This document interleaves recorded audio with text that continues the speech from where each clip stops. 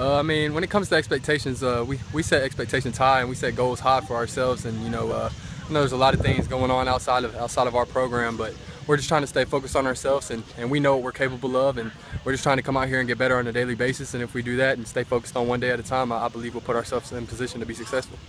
How has Coach Norvell helped his team handle being more of the hunted than the hunter? This team used to be one that they would hope to win big games. Now they're kind of expected to win that. How much of influence has he had?